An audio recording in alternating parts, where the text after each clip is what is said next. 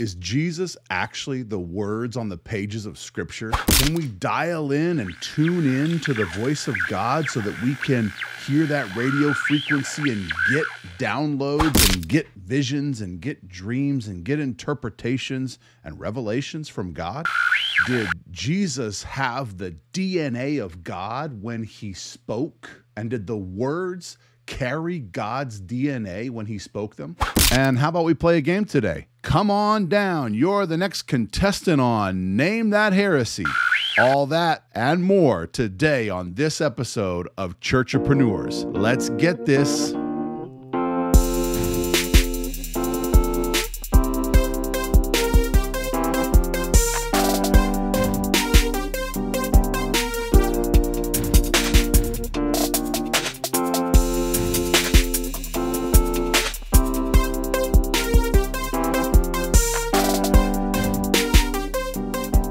Welcome to Churchapreneurs Podcast. My name is Richard Moore. In this podcast, I talk about everything that's moving me in relation to church and theology, hopefully to empower you in your ministry, church, Bible study, theological understanding, and most importantly, your personal growth in Christ.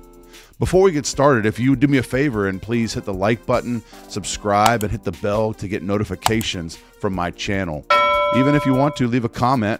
It helps YouTube's algorithms get this out to more people. Today, I wanted to cover something that someone sent me. Someone sent me this video, this sermon from Bill Johnson of Bethel Church in Redding, California. Asked me to cover it because it said some really interesting stuff. I'll probably do this in two parts because it's quite a long sermon, 45 minutes, and I want to actually deal with it and watch the whole thing and do a reaction video to his sermon. The sermon is titled, Reasons Why You Might Struggle to Hear God's Voice.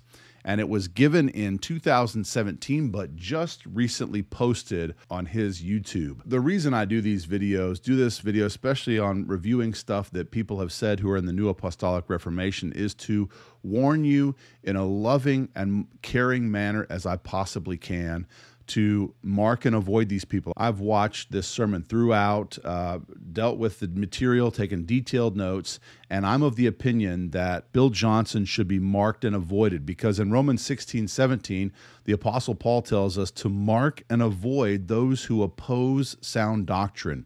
And this sermon alone, I'll show you and give you detailed reasons why this sermon alone by itself could be reason enough to mark and avoid Bill Johnson because he opposes sound doctrine. And I'll hopefully show you, make a case for you today that his teaching opposes sound doctrine. Fair use laws are laws in place so that people can critique public teaching, public dialogue, public materials for public critique. I'm not trying to take his words and say that they're my own. I'm trying to critique them, and that falls under fair use laws. Let's dive right in. Okay. Bethel TV. So this is and also 2017, right Friday after the Open Heaven Conference that Eric did with Mike Bickle, John Bevere, and myself. It was amazing. Mike Bickle. Okay, got to stop right there. Interesting. Mike, this is 2017, the Open Heaven Conference, and I'm going to whirl up another thing here to show you that Mike Bickle was actually at the Open Heaven Conference. Got my desktop squared away so y'all can see all this. So this is on Bethel TV on their replays you can watch after the fact. And here you go. I think he must be talking about this one right here. If you can see that, if I'm scrolling over it, it kind of gets larger. Eric Johnson interviews Bevere and Bickle, and I guess Bill Johnson was on that panel. Then here, Mike Bickle speaking once, twice. I don't know if this is a separate one or what that is. A third, fourth, fifth. Looks like he spoke 4 times at the whole conference and was on 2 panels probably. Not real sure. I don't have full access to them anymore. I don't have a Bethel TV prescription, but yeah. So Mike Bickle. At first, I thought I had just done a video on Mike Bickle, And at first I thought, oh, wow, he was there like in October, but he wasn't. This was posted just recently, but Bill delivered this sermon, this talk in 2017. So it was originally shared October 8th, 2017, but this video, I'll leave the link in the description of the video. And he opened saying here that Mike Bickle's in the audience in 2017. He took part in the Open Heavens. So I want to say this just real quick, as the Open Heavens conference just finished as well, Bethel, in October. I think they have it every year. And then in 2017, Mike Bickle was there. And the Open Heaven Conference, there's some chatter online that the Cessationism Conference put on by G3 Ministries that's upcoming costs $299, I believe. And, you know, they charge so much money and all, and a lot of people online have been talking, how could they charge people for saying that the Holy Spirit does not do anything today? That's not what the position of cessation teaches, but so there's a straw man there, first of all. Then secondly, they say they're charging money for, you know, this conference, $299. And it's a 4-day conference, I believe. I don't want to exactly speak on the cessation of conference because I don't know all the details, but charging for a conference is a normal thing. And I wanted to point out the Open Heaven Conference charges the same price. So I did the breakdown. They charge $299, around there, $249 it might be. I'm not exactly sure, but almost every year it's about the same. It's a 4-day conference, usually something like that. Mike Bickle spoke 4 times. They had altogether, I think, Bevere, several speakers. Right now, the post view, if you want to view all the sessions online, you can get it for $160 to look at all the sessions online. So they have no overhead. All the people said, well, they don't have overhead. The Cessationism Conference doesn't have any overhead. They're doing it in their own building, blah, blah, blah. And so I did the numbers as well. So if we're talking about money, and it's just about the money, and all the critics of, let's say, the cessationism perspective would say that this is ridiculous for them to be having a conference that costs money, then let's have a look at Bethel. They charge $160 for their post view. You can watch the conference thing online, $160. You could attend it for $299 or somewhere in the same ballpark.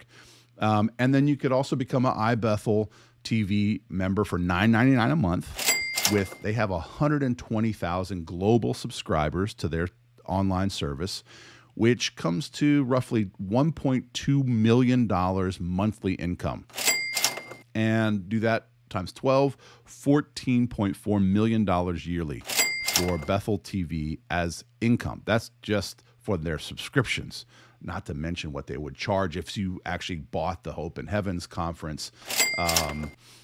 I didn't even count all those purchases of whatever conference you want to buy online. That's $14 million just from their 120,000 subscribers. So yeah, there's that. Something about that sticks in my craw. A lot of those guys argued that charging money. The argument on money charging kind of backfires. Anyways, I digress. No, it's not a digression. It's the point. Anyways. You might say, Richard, oh, you're just a cessationist. No, I'm not actually. But no one asked me my opinion on these things. So I've just tried to, like, let's play fair. You know, if we're playing fair, like the NAR is not above money grubbing and going after money. So but that's just normal. Like, normal people charge for conferences.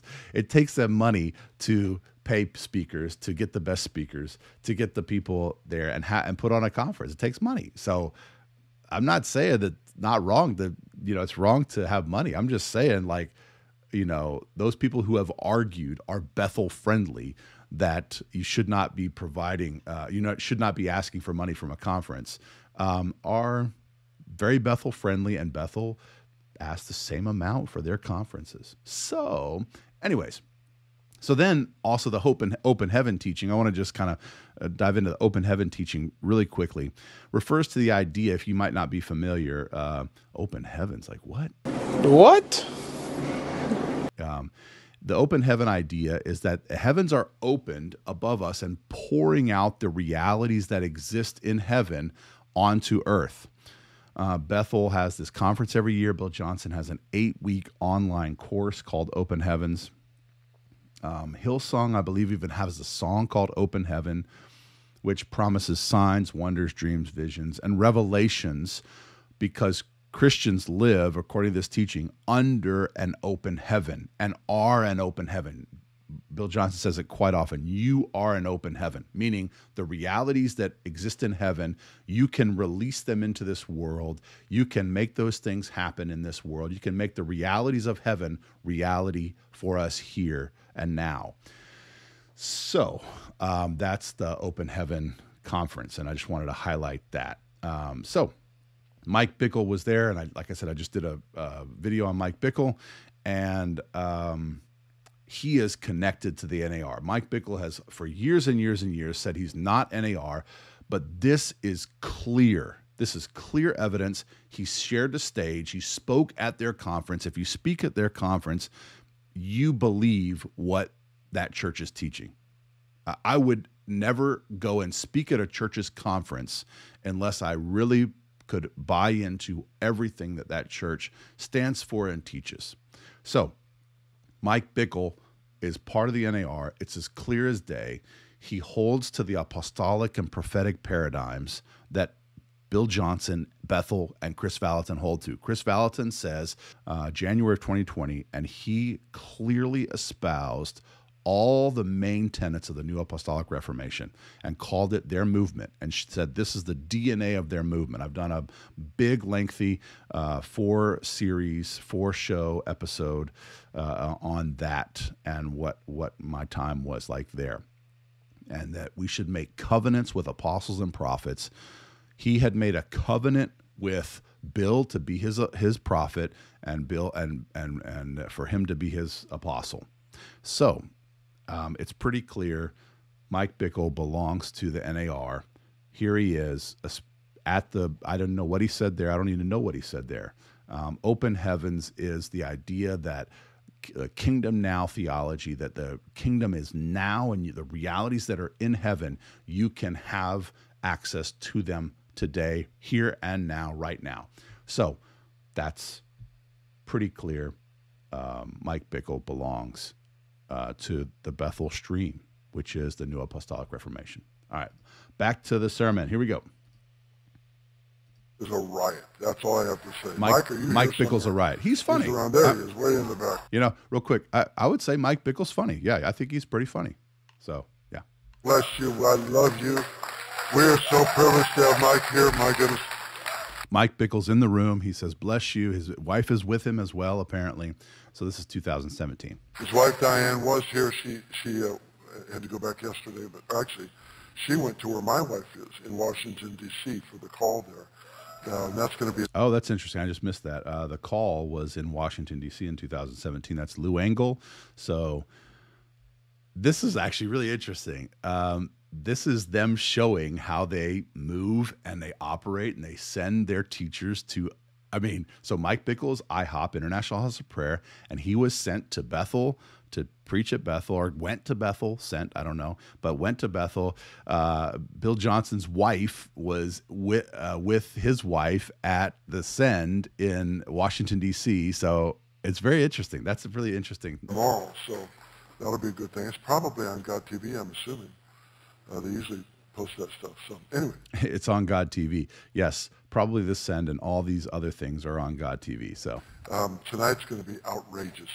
I am so excited. We are so privileged to have Mike Bickle here. It's the first time. We've wanted him for years.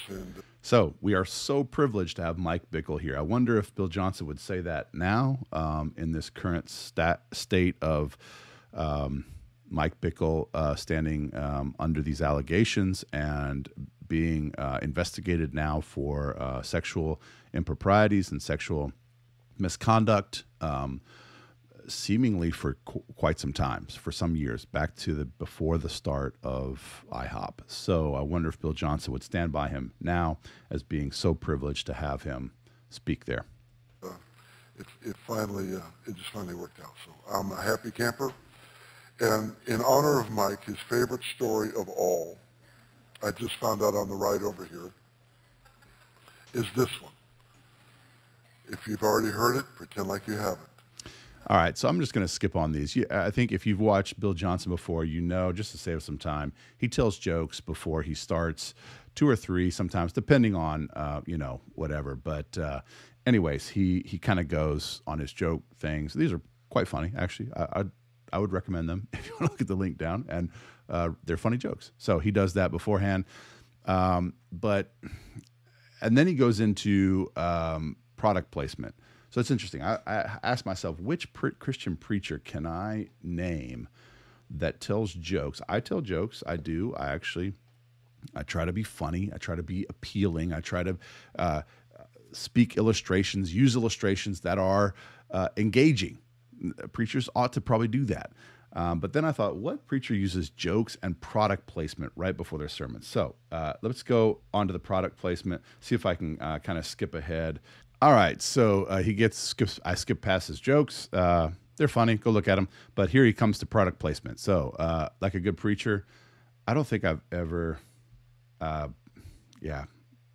tried to sell stuff from my bookstore. I don't have a bookstore to sell from, but sell your merch from your bookstore. But here he goes. We've got a bunch of new stuff that I think is gone. Actually, some of it. Seth Dahl helped me with the God is Good book and put it into a children's picture book. So pretty excited about that. Just came out this week. I didn't even know it was coming out this week. I got to my chair at the conference and it was sitting there. So anyway, this is available somewhere. So a book called God is Good for children. We have another little book on Is God Really Good? This one's a little embarrassing. The publisher made just a slight little mistake on the opening page. And one of the introductions says, publisher's note, that this Is God Good was taken from an interview that I did with him. Well, they forgot one of the O's on the word good. So it says, Is God God? And there's already rumors circulating out there that somebody started that I don't believe Jesus is God. And so I'm glad to be able to contribute to that controversy. We don't want that thing dying down because then it won't be any fun anymore. So I got to laugh with them. Okay. So that's funny. Okay. It's cute. So the mistake was made in one of his books that they took the one letter O out, Is God God? And it turned it into not Is God Good, Is God God? And he says, there's a controversy out there that I didn't start, but that I don't believe that Jesus is God. It's pretty interesting. We didn't start it, Bill. You started it by all your books and all your teaching and all your writings, and you diminish the divinity of Jesus Christ like you will in this sermon. So kind of funny. All right, so just a side note thing. Moving on. Here we go. Published wrote says, I am so sorry. It'll work out fine. But anyway, that's if you want one of the error copies, they're in there. The rest of it's good, I believe. But and then finally, we have the first batch. Actually, there's none left, but just let me show you what you can't have.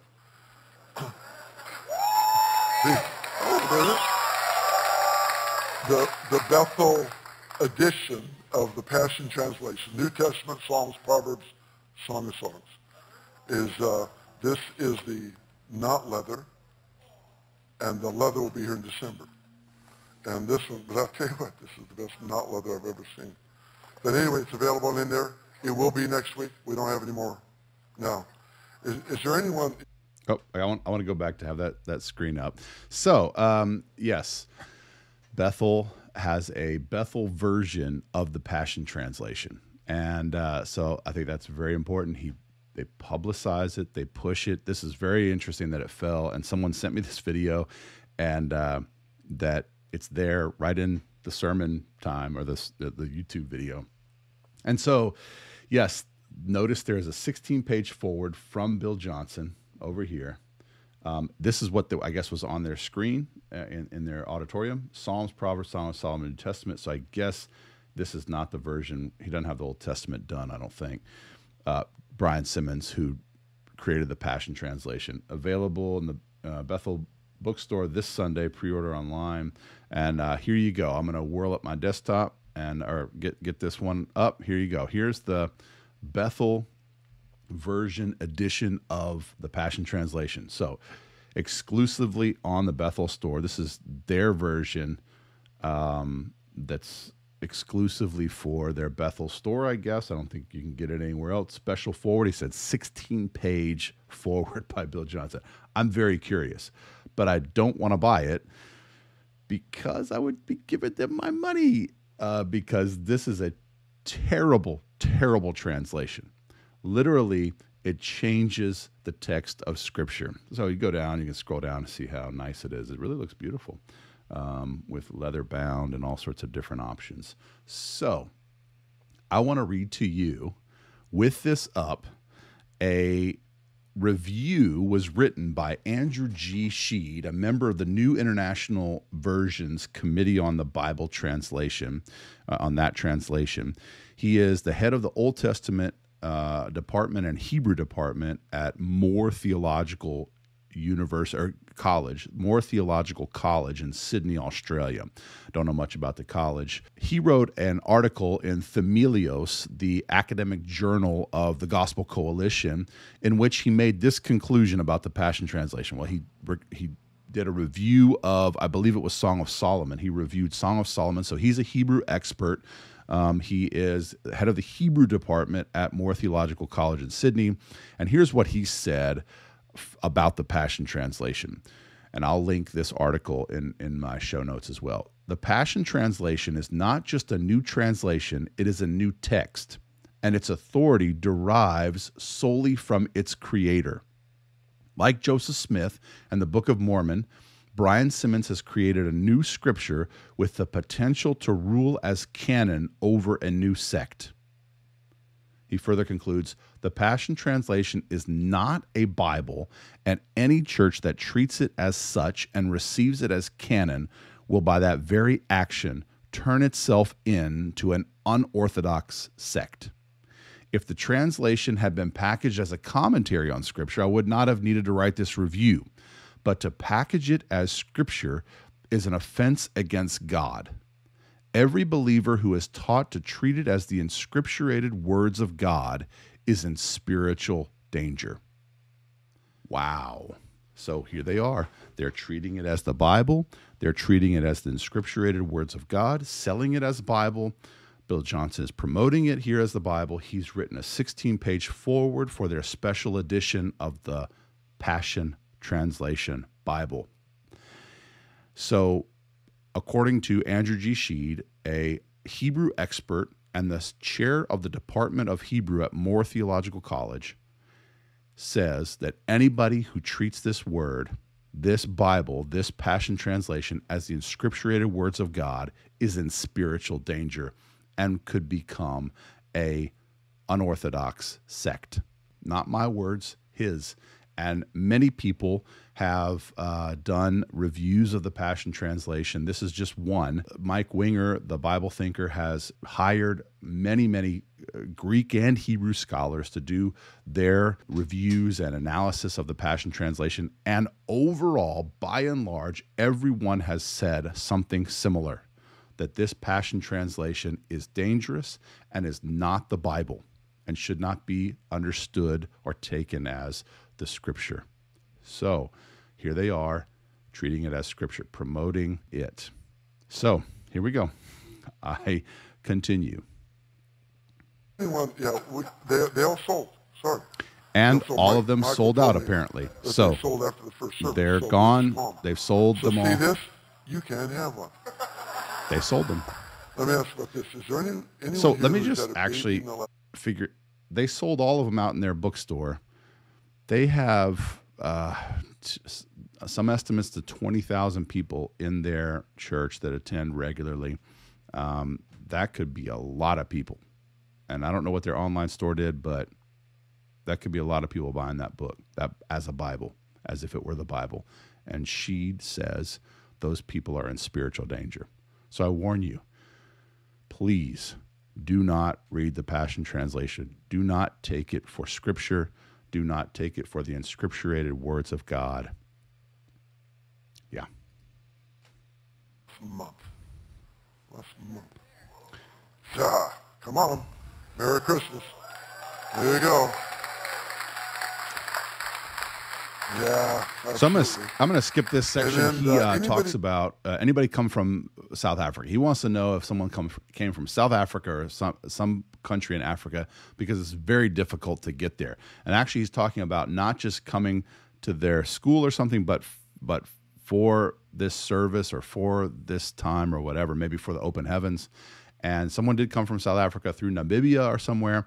And what that shows me, that's very interesting, because I've actually know people who are at Bethel, and they basically say that their church is basically a school. There's no, it's totally overrun by people who are not Reading natives, and so it's very interesting. So this shows that it's a global movement, that people are coming from everywhere in the world because they believe that there's something extra special happening here at Bethel.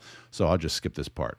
And so he gave the Bible, the Passion Translation Bible that he had, to the person that came from South Africa. So whoever you are, if you see this, if you've gone from Bethel to South Africa, I warn you, that Bible puts you in spiritual danger. If you treat it as the inscripturated words of God, as Sheed says, then you are in spiritual danger. So don't use it as scripture. Didn't get a free Bible, sorry about that. Open your Bibles, if you would, please, to Luke chapter 8. Luke chapter 8.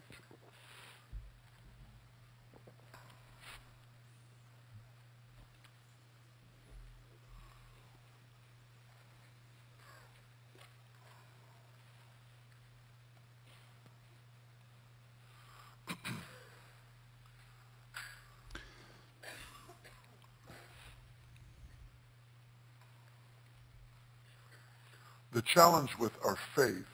So what I noticed now, he's trying to let people probably have time to get to their scripture, to the page. He told them to turn there, and you hear some ruffling, but not much. And sadly, you don't hear ruffling of the pages anymore. When I do that when I preach, I say turn to this passage, and I want to hear you turning. Now, a lot of people have it on their phones. That's fine. You don't hear a lot of ruffling of the pages anymore. So I didn't hear anything there.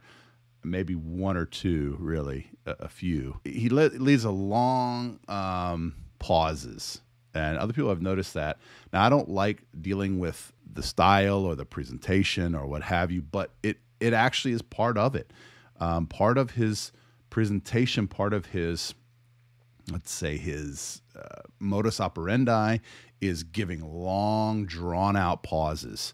And you'll notice that throughout. And I'm going to put a little montage of all the pauses in this sermon together. There's probably at least 15 of them. Really long, drawn-out pauses, over 10 or 15 seconds long, some of them. So I'll just give a little montage of that.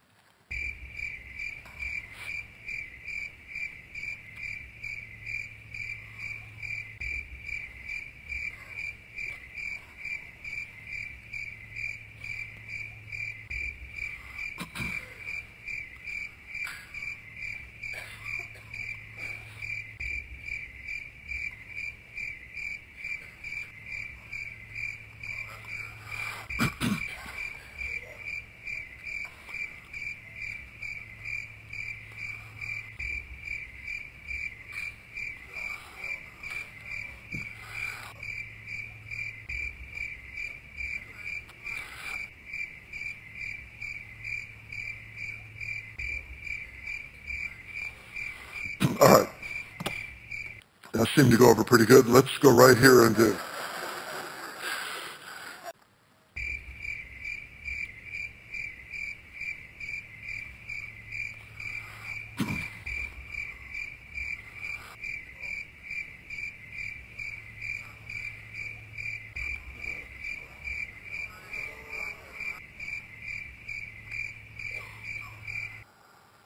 This word cares means divided mind.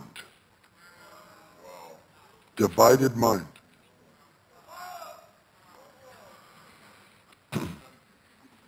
Oakley dokley. Everything about them will be enlightened by God's own personal presence. There'll be no shadows, no dark places. one voyage.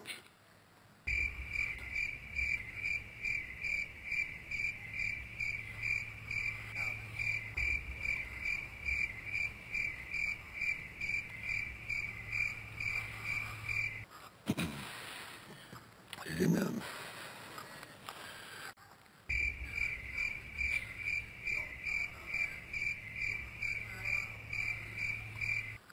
This here is Jesus' imprint. No.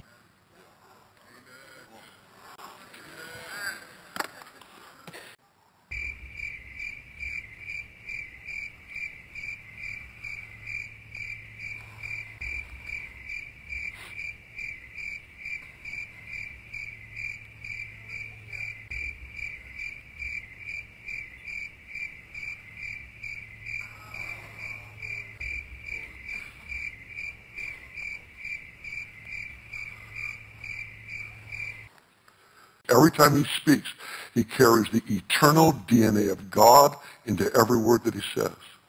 Oh, no, I ain't messing with you. Oh, no. Oh, no. Oh, no, I'm not messing with you. Mm-mm.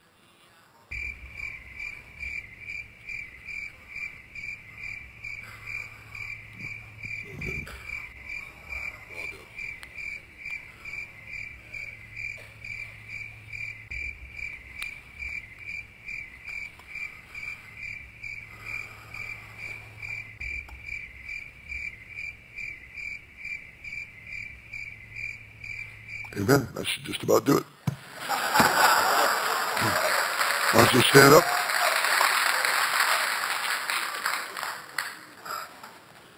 Pretty graceful ending. Feel like our plane just flew into the side of a mountain, you know. Sometimes you land well, sometimes you just don't. You land.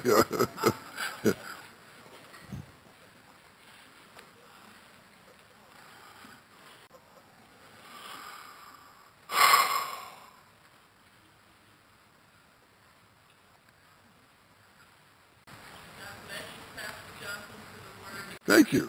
Thank you. I received that blessing. I accept all the blessings I can get. Amen. Thank you.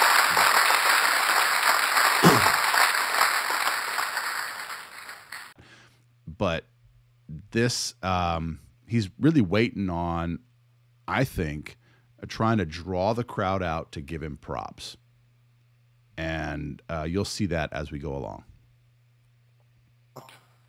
Our inability to hear God's voice. The challenge of our faith is our willingness to hear other voices. Another pause. There are so many opinions, ideas, ideologies that are all competing for our attention and ultimately our affection. Mm-hmm.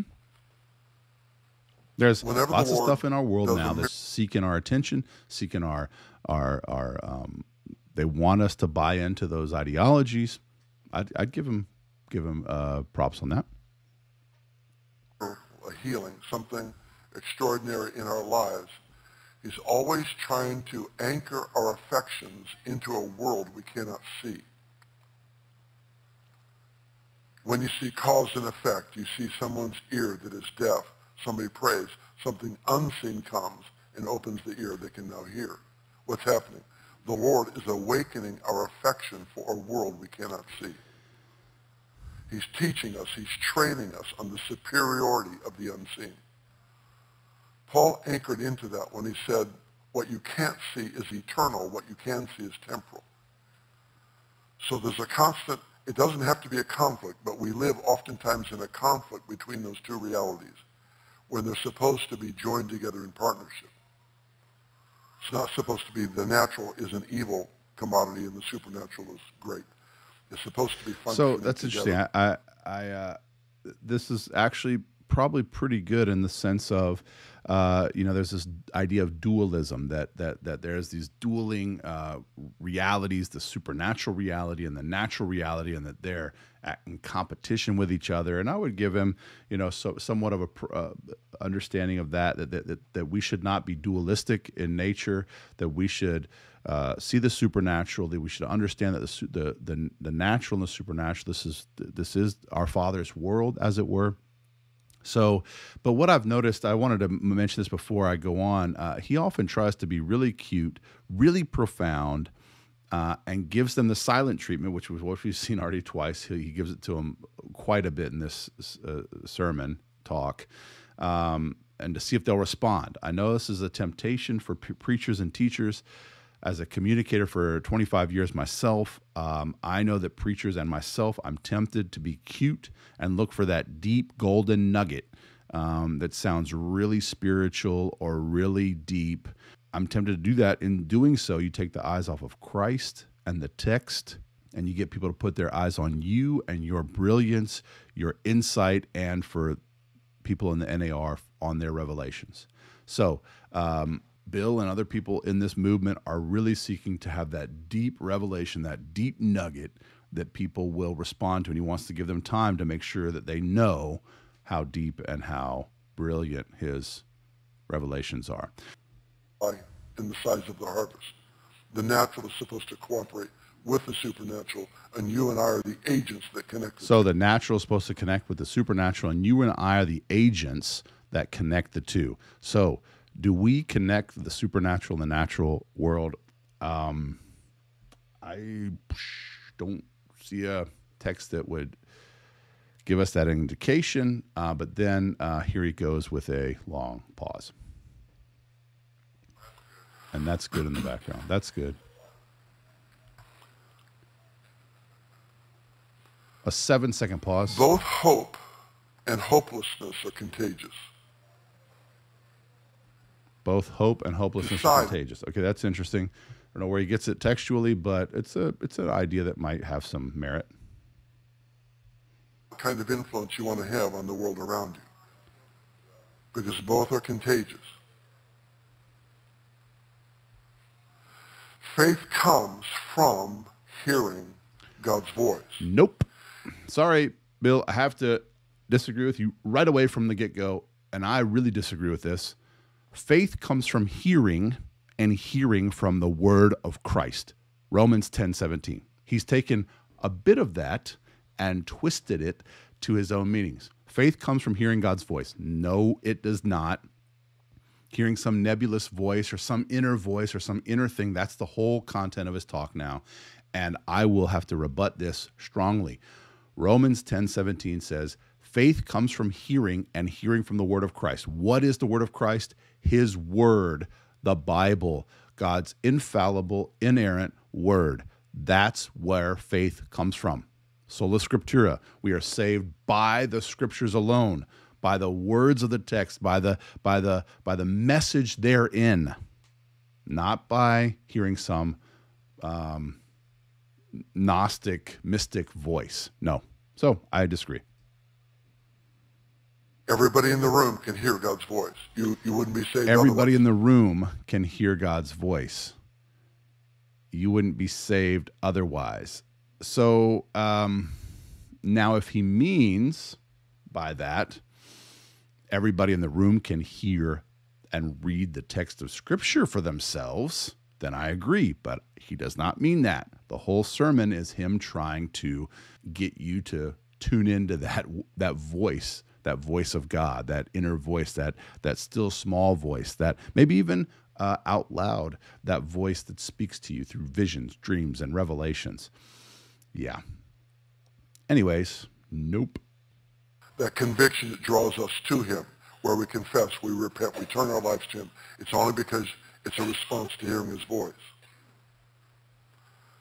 We unfortunately, as an achievement sometimes centered people, especially in the Western world, we emphasize our ability, or in this case, inability. And instead of emphasizing our inability or our weakness in hearing God's voice, it would be wiser for us to emphasize his ability to be heard. Now, I agree 100%. We should emphasize God's ability to be heard. How is he heard? He's heard through the scriptures. The perspicuity of scripture says that God speaks through the scriptures and it's clear and understandable for the everyday person. Not that you can hear some mystical voice and that's how we communicate with God. No, God communicates to man through his word. And I agree with him if he means through the word of God, but he doesn't. He means some tuning into some mystical, and you'll see it throughout the sermon. He's talking about the voice of God, God speaking inaudibly, audibly, through the still small voice, through impressions, through this and that and the other thing, dreams, visions, etc., etc. If you're talking to somebody who has a difficult time hearing you, you raise your voice, perhaps you wait till they're looking at you, you do something to help to make sure that you are heard. You take on responsibility to be heard. Exactly. God takes on responsibility to be heard. That's why he wrote it down, or had it written down, sorry, to make sure I'm clear on my language as well, that he had it written down, spoke to the apostles and the prophets, and gave it to us in Holy Scripture. That's why. He makes sure that he is heard. And if he's speaking with authority, with power, through his written word. If you and I know how to do that as people in this human race, then certainly God knows how to do that as our Heavenly Father. He makes certain that he can be heard. Yes, God makes certain that he can be heard.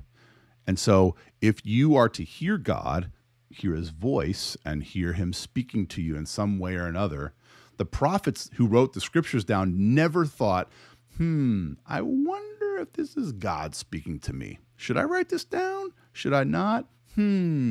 No. God speaks, and it is clear. There's no equivocation. The prophets didn't think, I don't know. I feel like it is, but I just, And that's where he's right. God is heard. And when he's heard unequivocally.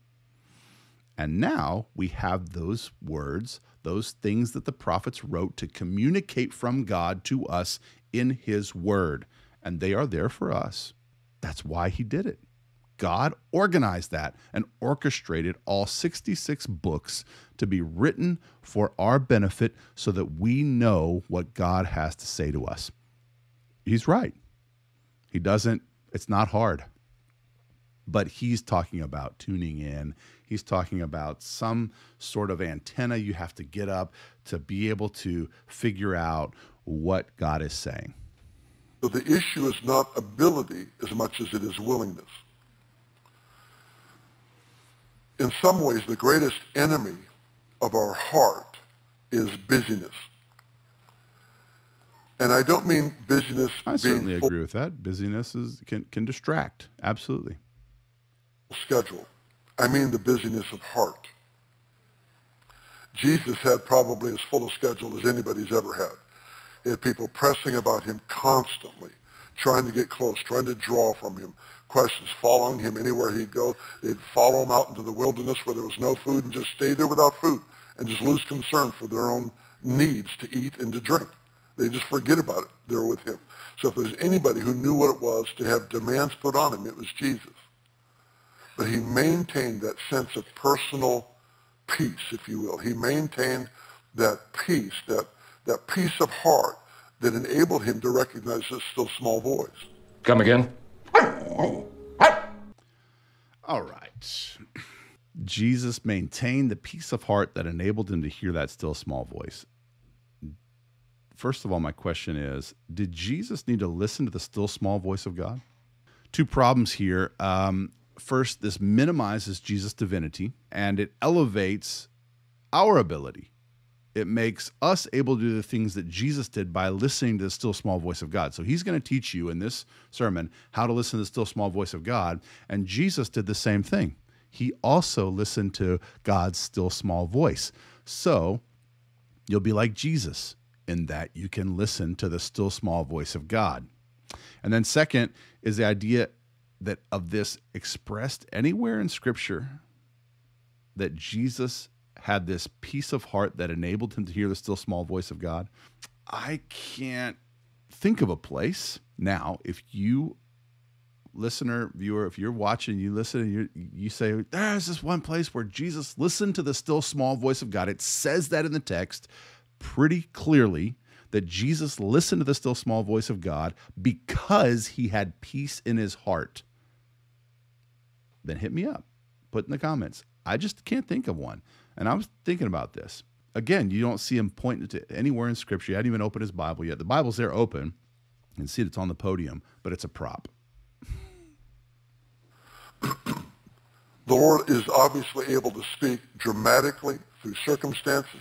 I've seen it circumstances, unusual coincidences. There's so many ways that he talks. All right. So he says, goes on, circumstances, unusual coincidences, and many other ways where he talks. How about one of them being the words of Scripture? Does God also talk to us through the words of Scripture? But that's not on the list. Of this little list anyways, he has a few things: circumstances, unusual coincidences, and sometimes he'll use his words and a still small voice, according to him. So far, that's what he said. So one of them has to be that the Scriptures is how he talks to us to this day. I'm not going to say that circumstances aren't God aligning things and using things to his will to organize your life, to show his providence, etc. Coincidences that actually are God showing you his plan and goodness for you, etc., etc. But is that God speaking to you, or is that God putting all things together to the counsel of his will? I think it's not God speaking. It's God arranging and organizing the details of your life for your good and his glory. Romans 8:28. He works all things together for your good and his glory. So I don't think circumstances are him speaking to you. I think it's him doing his plan, organizing his sovereign plan from all of history. And then coincidences, probably the same thing. Circumstances are coincidences. We don't see coincidence. But anyways, but he hasn't even mentioned that the word of God is how God speaks yet. So sometimes he uses words. But he speaks, and oftentimes it's that still small voice. And it doesn't mean if it's loud around you, you can't hear the still small voice. It just can't be loud inside of you. So does God speak through a still small voice? Here's my problem with that, is that how can you differentiate between your own thoughts, your own mind, your own will, your own understanding, and God's still small voice? How do you differentiate? And I come to that later on in my critique. So I'm going to skip on to 14:20, where he says something else for sake of time. Diligence, from it flow the issues of life. Making sure that I maintain not just right attitudes, but I protect that peace. I protect the peace that seems to welcome and respond to the slightest nudge, the slightest movement of the Holy Spirit where he speaks to me. Our life depends on his voice. Now, I want to emphasize for those who may not know us well enough, his voice will never contradict his word. All right. So our life depends on his voice. Now, he's trying to keep himself on the straight and narrow of evangelicalism, as it were, to say this is our, it will never contradict this word. However, J.I. Packer, I found this quote to be quite fascinating and helpful. He summarized John Owen's view of Scripture, especially according to special revelation, describing the still small voice or depends on God's voice, that once the apostles completed the canon of Scripture, that any other private revelations that lined up with Scripture were unnecessary and superfluous. And if they didn't line up with Scripture, they were false. So even him saying this is contradictory at best. Our life depends on his voice. God's speaking to us. God will speak to us, and he'll never contradict his word. if he doesn't contradict his word, then we don't need it. We don't need God to speak to us in extra special ways with an inner impression or an inner still small voice or an audible voice for that matter. If God speaks to us in an audible voice, it should line up with Scripture. And if it does, then it's unnecessary. It's totally superfluous. Does that make sense? I hope that makes sense. And then secondly, we are fickle. We as people are fickle. We may confuse our voice and our thoughts for the voice of God. We're sinful, and our sinfulness is so deep and thorough that our sinful thoughts may interfere. But his voice is what makes this come alive. We need the voice of God. That's where he activates what's on the page into becoming flesh in us. What? Bro, what are you talking about, man? So we need the voice of God to make the Scriptures alive. So those who have never had God speak audibly to them or have an inner still small voice that you think is God speaking to you, then those people don't have the Scriptures activated for them? No.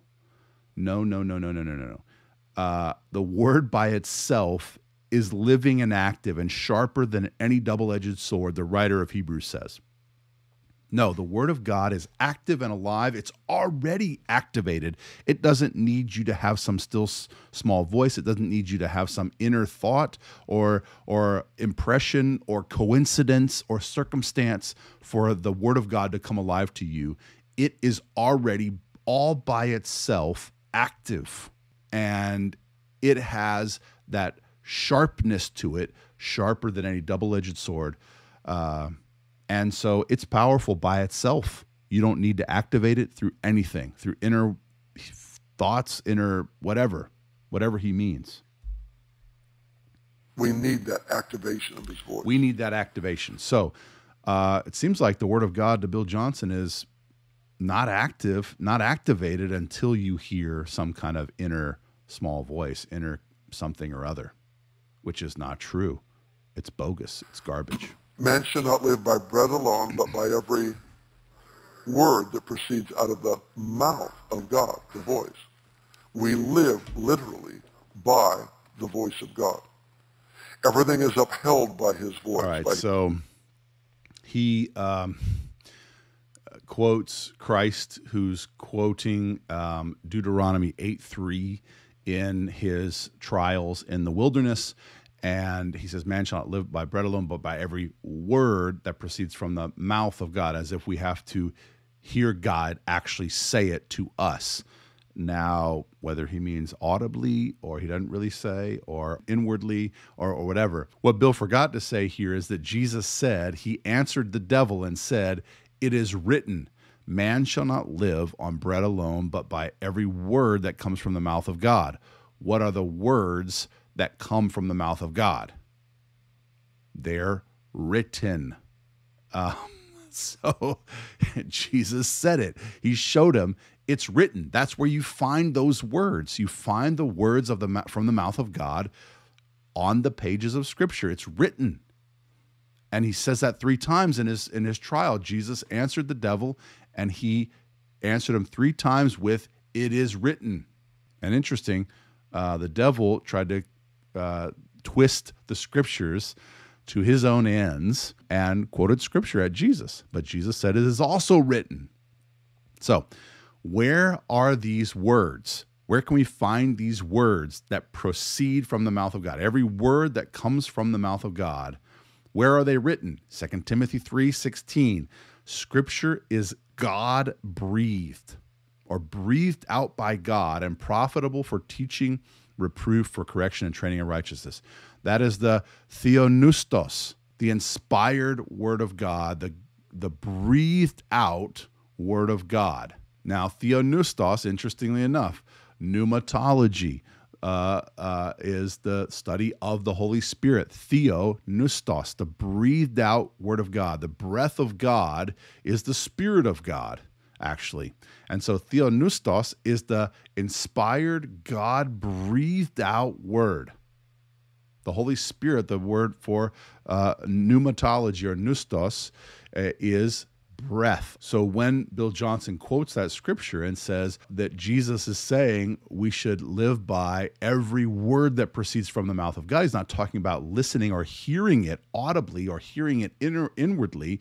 He's talking about the scripture, the breathed out words of God. Where are those words to be found? They're to be found from God, given to us in every book of the Bible. All 66 on the pages of scripture. That is God's message to us. That is his word to us, his words to us. And we don't need to go searching or finding or tuning our tuning fork to the right frequency. We've got it all already in the pages of scripture. Let's keep going. His word. Our need to hear from him is an ongoing, continual thing. And protecting that peace is what ensures that we will always be a hearer of his voice. Lastly, before we get into Luke chapter 8 here, we know that faith comes from hearing, and hearing by the word of God. Faith comes from hearing. Well, there he actually, I give him credit, there he actually said the right scripture and said it correctly. Faith comes by hearing and hearing by the word of God. Where do we hear that word? We just broke it down. We hear it in the pages of scripture. We hear that word that he's trying to communicate to us in the pages of scripture. So there he quotes it correctly. Before he missed it, he didn't quote it correctly and give the full context. So faith comes by hearing and hearing by the word of Christ. In the pages of scripture, we have everything we need to hear the word of Christ. Hearing by the word of God. Here he goes. The word of Anyone who doesn't have devotion to this will sometimes be misled by what they hear. All right. So right there, I just want to say, you don't need to hear anything. There's this common idea in evangelicalism that you need to hear the voice of God somehow outside of this book that he's holding right there. You don't need to hear anything outside of that. You have everything you need for life and godliness, Peter writes in his epistle. You have everything you need for life and godliness. You don't need to hear some nebulous voice. You don't need to tune in, get that frequency right, get that radio tuner. Plus, I'd be more in tune with the moon and the tides. You don't need to get your antenna out to listen. You don't even need to worry about being confused by the things you hear. If you pay attention to it, you will not be confused. It will not lead you astray. Because there are other voices. And as I said to start with today, our issue in building faith and being people of faith is not so much our inability to hear from God, it's our willingness to hear other voices. So that's what I want to talk to you about. We're going to look at a parable, and I don't think I've ever taken just one verse to study out of this parable. I always read the whole thing. I like studying the whole thing. We're not going to today. It's recorded here. I think a more complete version is in Matthew 13. So why do you take one verse out of it? Because it's proof texting. You know, that's why you teach through at least a good portion of scripture to give the whole idea, the whole concepts, so you can't actually, it's protection for you. It's guardrails, you know. Exegetical, expository preaching are guardrails for you so you don't accidentally proof text. And that's what modern day preachers don't understand about expositional preaching. They're guardrails for you there so that you don't actually accidentally take something out of context. It's the parable of the seed and the sower. It is the cornerstone parable. It's like if you get this one, everything else falls into place. And in this story, there is, Jesus uses an illustration of seed, a sower, and soil. The seed is God's word. Now, just think with me. The seed is what God says to you and me. That seed, if you take a kernel of corn, it carries, when you plant it into the ground and it grows an ear of corn, every kernel on that ear of corn has the exact same DNA as the kernel that died in the ground. Okay. He goes on a lot about DNA in this sermon. The DNA of God is whatever he says. Let me let him go on a little bit more till the 1730 mark. Same DNA. So the Lord died that you and I might have life. And whenever he speaks to us, he actually gives to us a seed that carries his entire full DNA. The DNA of God is in the seed of whatever he says. Mystery solved. The DNA of God is whatever he says, meaning we can become possibly God by listening to his voice. We now carry his full DNA. If we listen to and tune into that right frequency, I contend that this is very precarious because does God, when God speaks, is his DNA in those words? What is God's DNA? He's immutable. He's holy. He's perfect. Now his words, everything he says are perfect, but can you, by receiving that, do you receive the DNA of God? I don't think so, man. This could be borderline with little God's theology, that once you receive God's word, you listen to it, you take it in, you digest it and do all that good stuff, that you have the DNA of God. So we now carry his full DNA. Wow, this is really, really treacherous territory that he's wading into those waters. When he speaks to us, he's actually depositing something that has the capacity to bring absolute, complete, total transformation to our lives. James put it this way. Of course, now, the Word of God does transform our lives, and it ought to. It should. We're being transformed from glory to glory. But does he implement or implant God's DNA into us?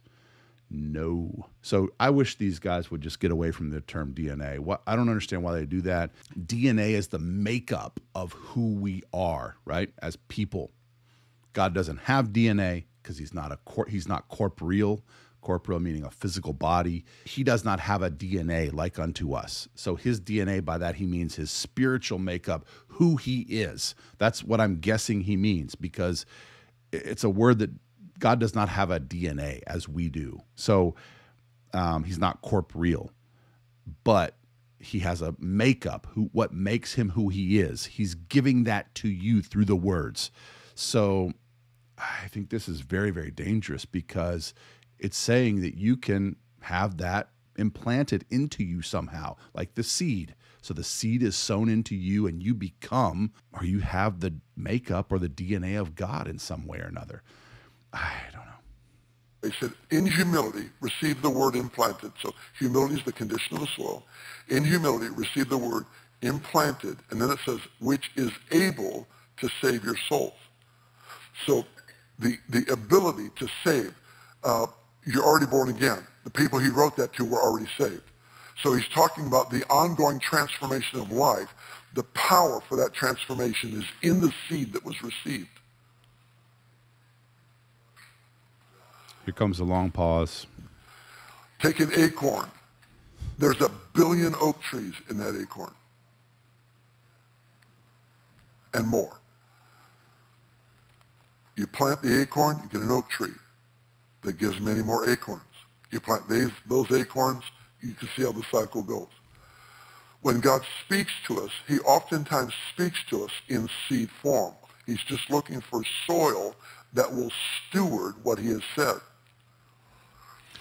All right, so this goes around the NAR quite a bit. I've seen this by lots of teachers, actually former worship leaders at Bethel say this quite a bit. Now, I don't know if they're getting that from Bill or where, but God's just looking for soil that will steward what he said. He's looking for good soil. The idea here is that you can be good soil and that your posture somehow makes you good soil. Jesus interprets his own parable, first of all, but the seed falling on good soil refers to someone who hears the word, understands it, and then produces a crop, yielding 100, 60, or 30 times what was sown. So a person who has good soil hears the word of God. They don't listen to a voice. They're taking in the word of God, as it's written, hears it, understands it, and produces a crop, produces fruit. Good fruit has nothing to do with hearing the voice of God, in the sense of tuning your ear to hear his gentle whispers, or even to have that correct posture to hear him. The fruitful soil is a person who hears his word, understands it, and gladly produces fruit. That's the person with good soil. You can't make yourself good soil. You can't, you need to humble yourself and repent from your sins and dig your heart into that word. There's no good soil out there because we're sinners, in need of a Savior. And the only way he can redeem us is by faith in Jesus Christ. Making yourself good soil, I think there's no indication in that text there that we can make ourselves good soil. So like I said, I'm going to try and do this on a couple episodes, hopefully just 2. I'm going to stop it there today. Thanks for listening to this episode of Churchpreneurs Podcast. You can find out more information about my ministry at my website, richardpmoore.net. I also blog at richardpmoore.blogspot.com. If you're on X still, or Twitter, formerly Twitter, you can check me out at richardpmoore23. You can also email us at churchpreneurs@gmail.com. I'd love to hear from you. If you have any ideas for a podcast or any thoughts or questions, please reach out on one of those platforms. Until next time, God bless and take care.